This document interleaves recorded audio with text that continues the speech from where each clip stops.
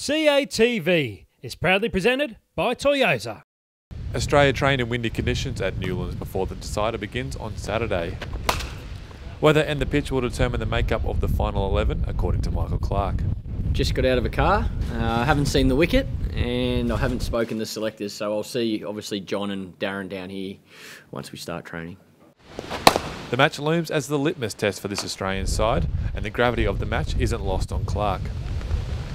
Oh, look, it's a really important test match and a very special one for us as well. We achieved everything we wanted through the Australian summer back in Australia, and I've made it clear that our greatest challenge is having success away from home. We haven't done that for a long period of time, so even to sit in the position we are right now, I think is a really satisfying feeling for this group, knowing that we've been able to. We're 1-1 going into the third test against the #1 team in the world in their own backyard. I think that's a fantastic achievement from this group. But we didn't come in to lose, that's for sure. And we've got an opportunity to win the series, which would be a great way to finish our summer. That's for sure. We get a bit of a break from Test cricket after this Test match, and we'll be leaving nothing in the tank.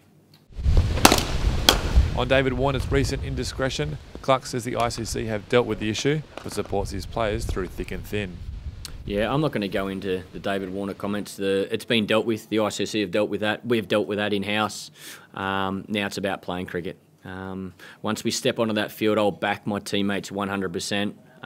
Davey's no different. I support him. He's a tough bugger. There's no doubt about it, and he'll love the challenge he faces when he walks out into that ground.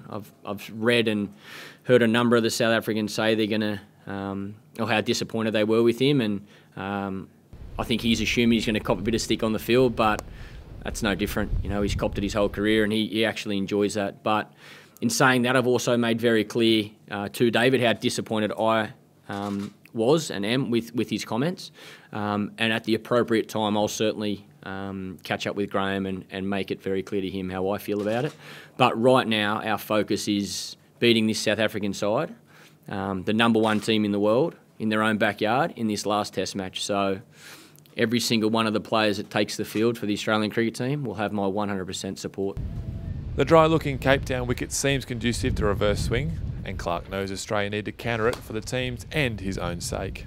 Yeah, look, we've all faced reverse swing before. Our bowlers have been very good at executing and getting the ball to reverse. So didn't happen last game, but if that comes up again and if we get some sunshine and the wicket's suited to that, we'll maximise the conditions.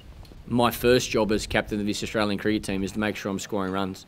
That's first and foremost. You picked the Australian way, is you're picked in the team on performance first and foremost, and then they select the captain of the team. So for me, I want to make sure I'm scoring runs. For all your news, scores and video on Australia's tour of South Africa, stay logged on to cricket.com.au.